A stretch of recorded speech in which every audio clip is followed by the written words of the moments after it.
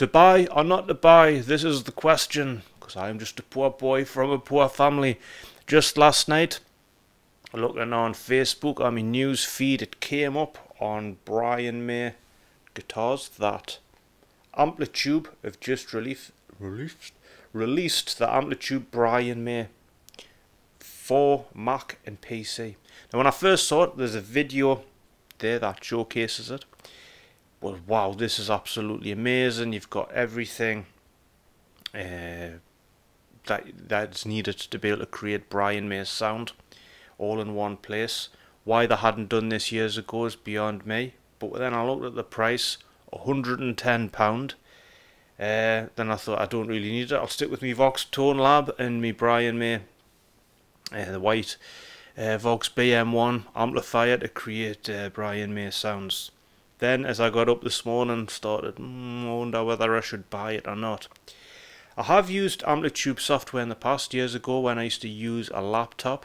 I had the Jimi Hendrix AmpliTube software. There was the heavy metal one, and quite brilliant. You could, with the Jimi Hendrix one, it really had a discography of all the songs, all the guitar parts. You could click on that and it would recreate the sound and the effects that Jimi Hendrix used. So they've pretty much done the same with the Brian May one. There's a Jamie Humphries video which he showcases what the software actually does. But what's obvious is that Jamie Humphries in the background there of his video has got some serious kit going on. There's a lot of money's worth.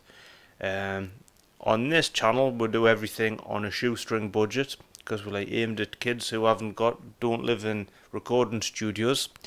So my idea of using the AmpliTube software would be to use my iPad and my iRig, is that right? iRig plug-in, so I could plug the guitar into the iPad and then lead it out into an amp.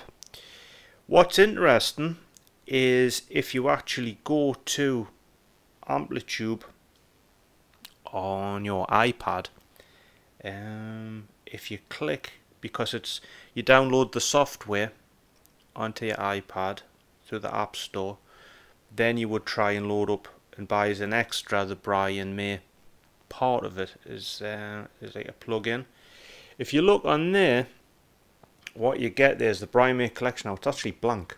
There's a little couple of dots there, as if it's not available yet. But in the tab below, the All Effects Collection 2019, for $23.99 you can get the Fender, Full Tone, T-Rex, Morley, plus Slash, Jimi Hendrix, Dimebag Darrell, and Brian May Artist Collections effects models released in 2000 automatically. So you can get the whole lot there for $23.99. So it may actually be cheaper to buy it by using it through your iPad. A friend messaged me saying that he was trying to get it and wasn't kind of working for him just yet.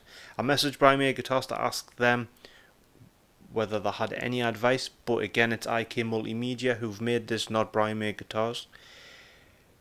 So that aside, it's really left us wondering, should I go for this because it looks that good? What do you actually get? Well, there's a Stargate custom designed noise gate, the Fox Phaser, which obviously Brian May uses on things like Keep Yourself Alive. Now you've got the treble booster, the Kat Treble Booster, which is the 70s, 80s. It has a 70s, 1980s, and a 1990s button on it, so you can choose. It's like 3 treble boosters in one. Now that's just come out, and I think they were over £200. So that's actually built into this software, which is a nice feature. Also, if you don't happen to have a red special, there's this device that's built in, which is basically the red special guitars built in.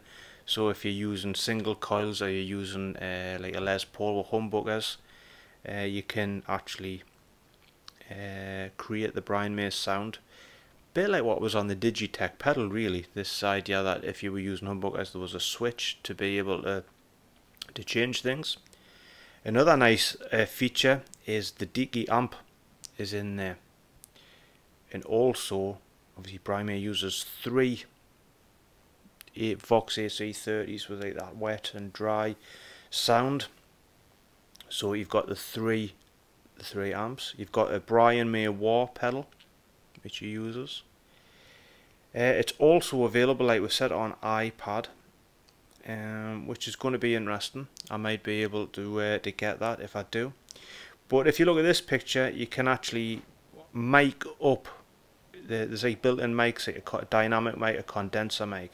These are really a good feature of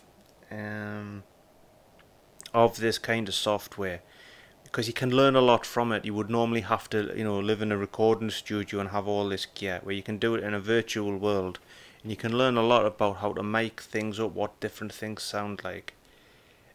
With the picture there of the Deacy Amp, it actually has the battery next to it, and again it's getting mic'd up, so you can learn a lot about that, and that's really interesting. I'll put a link in the description to the Jamie Humphries video. Check that out. You can even harmonize with this. Obviously Brian May likes to record all the guitar parts separately and then layer them, but with this software you can actually harmonize as well. You can go into where you can use graphic equalizer to get more of a studio sound. I'll put a link in the description. Check it out, it's well worth looking at. If it's cheaper for iPad, I may go for it, but would I want to spend £110? Probably not. Let me know your thoughts in the comments, and as always, thank you for watching.